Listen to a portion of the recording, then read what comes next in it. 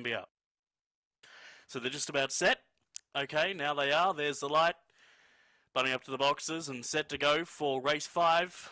Racing, Is He Lucky, was in the back half of the field. Winning the start was American Boy. Heading forward is Night Vader now to join Luster Burn. Miss Chanel to third and followed by American Boy into fourth. Then came Bird Deeds with Is He's Lucky a long way back to Doug's sister, and Alinga Allen is last as they come to the corner. Night Vader and Luster Burn are going tooth and nail. Night Vader on the inside of Luster Burn. They're going to settle down and fight it out. Vader does better. Night Vader by a length from Luster Burn. Followed then by Miss Chanel, probably third. Ahead then of out wide on the track Is He Lucky. Bert Deeds was next, followed by American Boy. It was in the back half of the field with Doug's sister, Luster Burn. The time was 23 and 30.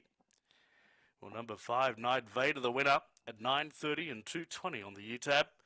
8, Luster Burn was second, 170. Miss Chanel adding some spice in the exotics there, $11.80 for third. It was a roughie, it was about 100 to 1. 5 was the winner, Night Vader.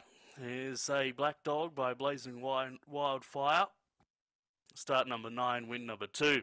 Second to 8, Luster Burn. Third to 6, Miss Chanel.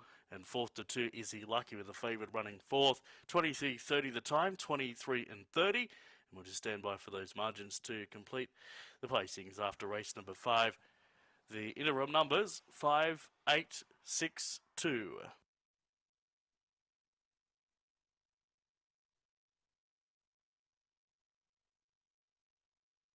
1 length by 2.5. 1 by 2.5 the margin.